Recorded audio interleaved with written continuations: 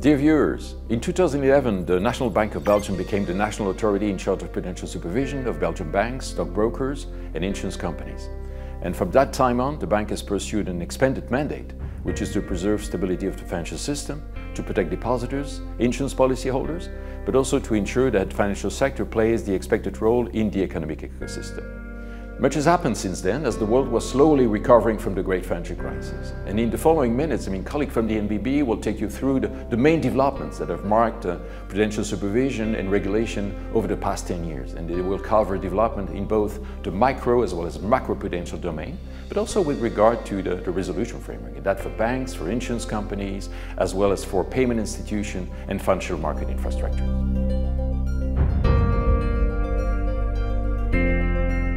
The financial crisis brought a whole new army of new acronyms signaling a complete overhaul of the EU prudential regulation and of the institutional framework for supervising the financial system, individual banks, insurance companies and investment firms. These reforms have contributed to a more harmonized implementation of prudential standards and the constitution of adequate capital and liquidity buffers.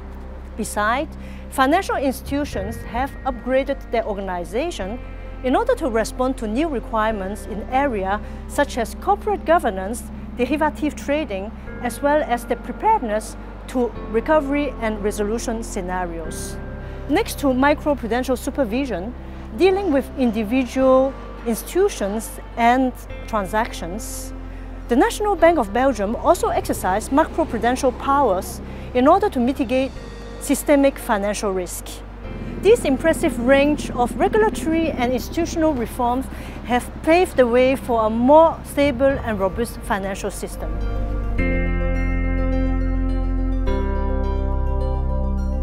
Over the last decade, microprudential supervision has evolved significantly, now also taking into account non-financial risks. Supervision relating to the prevention of money laundering and terrorist financing, for instance, has been greatly reinforced in order to efficiently tackle new trends, international money laundering schemes and the unlimited ingenuity of criminals. To this end, the National Bank has set up a specialized team, while also increasing its resources in the domain. The ever-growing number of supervisory actions and measures has led to a greater awareness at the level of the financial institutions of the risks and potential reputational damage involved. Following a number of high-scale money laundering incidents in the European banking sector, greater regulatory harmonization and the creation of a European anti-money laundering authority are under debate. Besides this, the fitness and propriety of directors of financial institutions today form the subject of an in-depth supervisory screening. Also, sound internal governance arrangements have become key focus areas.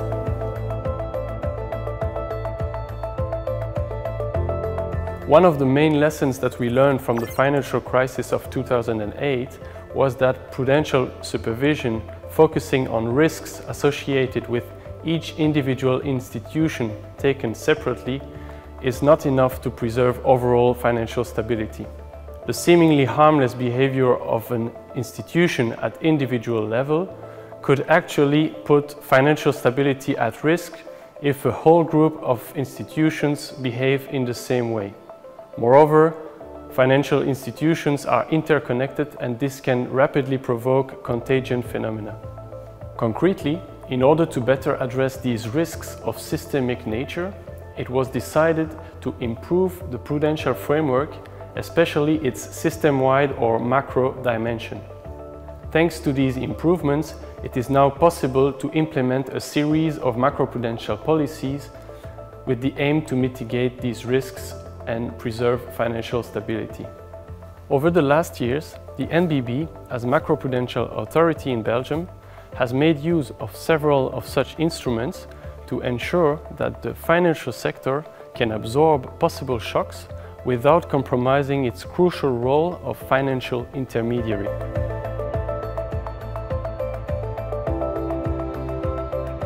The banking union is based on three pillars: the single supervisory mechanism, the Single Resolution Mechanism, and the European Deposit Guarantee Scheme. In the SSM, the first pillar, the national banking supervisors of the euro area, including the Nationale Bank of Belgium, supervise the banks together under the leadership of the ECB, and this using the same set of rules and methodology. At the heart of this lies the SREP, a detailed and periodic review of the bank's business model, governance, capital and liquidity position. The SSM also sends out inspection teams to the banks for on-site audits and has specialized teams that test the mathematical models that banks use to calculate their capital requirements. While significant institutions are under the direct supervision of the SSM, smaller banks remain under direct national supervision. This does not prevent the SSM from maintaining a very close monitoring and assuming the ultimate responsibility for important decisions such as the granting or withdrawal of a banking license. The joint banking supervision will be fully deployed once the European Deposit Guarantee Scheme is fully up and running. Pending that, a prudential supervision of cross-border groups remain key.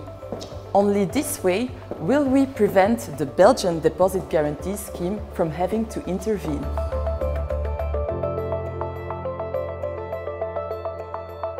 Also, the prudential supervision on the insurance sector was characterized by some important evolutions during the last 10 years, to some extent similar to the banking sector.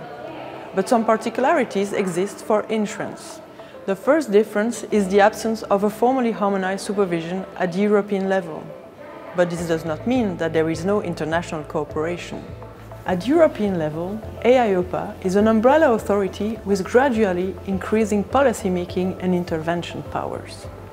Those powers contribute to an increased harmonization and level playing field of the supervision, also enhanced by the supervisory colleges. But on a more global scale, the bank contributes to the work of the International Association of Insurance Supervisors. The IAIS plays a similar role than the Basel Committee for Banking and determines global standards for insurance supervision.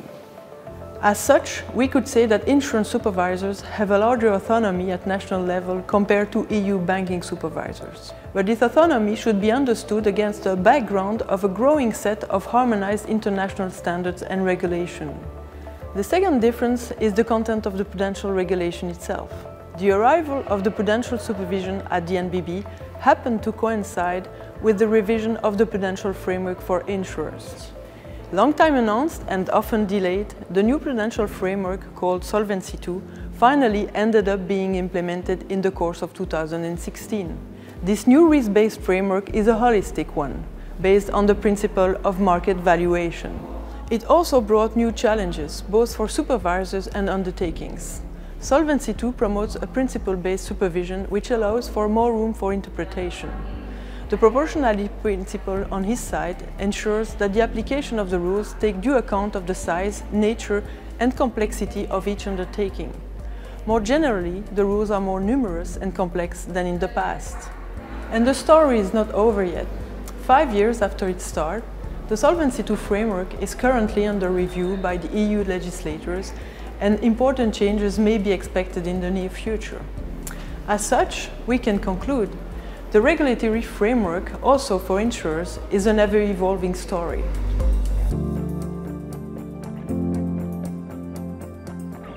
Despite the substantial strengthening of the prudential requirements, a bank may still fail. That is why in the aftermath of the great financial crisis, a new legal framework was adopted in Europe. It introduces new tools to handle failing banks, new authorities and the fund. In case of a bail-in, shareholders and some creditors will have to absorb losses and recapitalize their bank, while insured deposits will remain fully protected. Other instruments exist to transfer some activities of a failing bank to a sound counterparty. New authorities have been entrusted with the use of these tools. Being a resolution authority entails being proactive to ensure that banks are resolvable. In Belgium, the Nationale Bank of Belgium has been designated as the National Resolution Authority. The Single Resolution Board coordinates the actions of the national resolution authorities and acts as a resolution authority of significant institutions. To protect taxpayers, it manages the Single Resolution Fund, which is fully pre-funded by our banks. This new framework thus contributes to the financial stability, to protect taxpayers' money and to protect depositors to the benefit of all European citizens.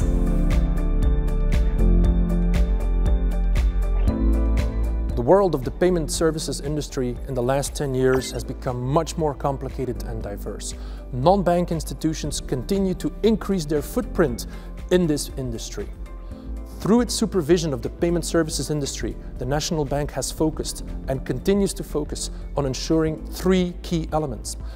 First, the IT security and IT risk management of both the companies, bank and non-bank, providing these services and their applications. Second, the adherence of these companies to good governance standards, including, for example, key provisions in relevant legislation designed to protect customer funds held with non-bank payment providers. And third, the front-end security of the commercial applications put in the market by players in this domain through, for example, the enforcement of rules related to strong customer authentication. Future evolutions of open banking, the increase of fintech companies active in our country, as well as applications available on our market, and a third payment services directive on the horizon are all sure to present new demands and new challenges to prudential supervision in this very interesting domain. Many things have happened in the financial and economic landscape over the last 10 years, and I'm certain many things will happen over the coming decade. Financial system, and as a consequence its supervision, are in constant evolution, need to timely adapt to new challenges. So challenging times ahead for prudential supervisors, for regulators of course, but mainly for the financial sector industry. So let's know here what are the views of representatives of the banking and insurance sector. In the financial industry, trust is at the core of our business. A well-balanced prudential supervision is necessary to safeguard this core value today and in the future. To avoid the negative consequences of over-regulation, inadequate regulation or red tape, prudential supervision should constantly challenge itself to find the right balance between the stability and the safety of the financial industry and the development of business and innovation by the incumbent financial institutions. The world around us is changing at a fast pace. The challenge for both financial institutions and prudential supervision will be its ability to adjust to the upcoming changes and challenges. A level playing field is a common denominator in the approach of prudential supervisors to deal with change of regulation. As a consequence of the global reach of the financial industry, local regulatory gold plating should be avoided. A thorough understanding of Belgian, European and global market and legislation are necessary conditions not to weaken the local incumbent financial players. Same goes for understanding and analyzing new business models and fintechs that arise and compete in our business domains. Since technology has become the most important facilitator of our business, a thorough understanding of technological evolution is key in order to be able to regulate in an efficient way. Financial institutions are embracing new technologies such as robotics, artificial intelligence and data analytics in their daily operational activities. Supervisors should do the same and recruit people who understand the technological side of the business. Last but not least, the financial sector plays a crucial role to help its clients make a smooth transition towards a sustainable future. The challenges we are facing in the sustainability area will require an efficient and enhanced cooperation between supervisors, financial institutions and the government. No one should get cornered. Only together we can make this transition a success. In brief, constructive cooperation and agile regulation are key ingredients to tackle the challenges I just mentioned. They will determine our common success in the future. As mentioned by the colleagues of the BNB, the prudential control of the insurance sector started at the BNB at the same time of the introduction of Solvency II at the European level. But on the contrary of banks, the supervision on the insurance sector is completely national, so the BNB is fully in charge of the supervision. And to me, this is really a good thing. Insurers need to be close to their customers on the local market, this to offer a good coverage at any time. And as insurers need to be close to their customers, the supervisor should be close to the insurers on that same local market. For an efficient and effective prudential control, the challenge for the future will be to be always ahead of new risks to come, and this more particularly in an environment that is more volatile and really uncertain. As you know, we are in a phase of revision of the Solvency II regime, and we know it will not be the last revision, but there is more than that. There are a lot of new risks emerging or become more explicit. Of course, climate change, cyber risk, security as such, digitalization, inflation, institutional risk, and we almost forgot about the pandemic risk.